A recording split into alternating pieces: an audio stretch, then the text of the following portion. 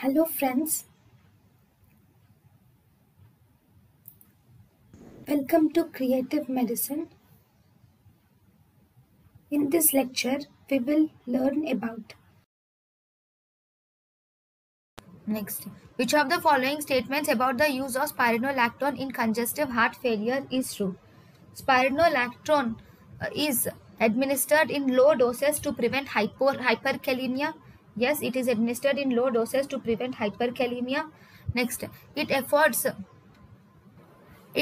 prognostic benefit in severe heart failure over and above that afforded by ACE inhibitors. True.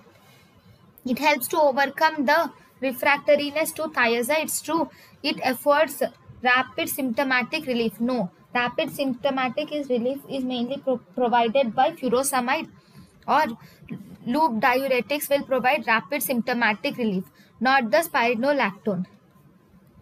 Current therapeutic action of milrinone in congestive heart failure is milrinone is used as an add-on drug to tide over the crisis of refractive heart failure.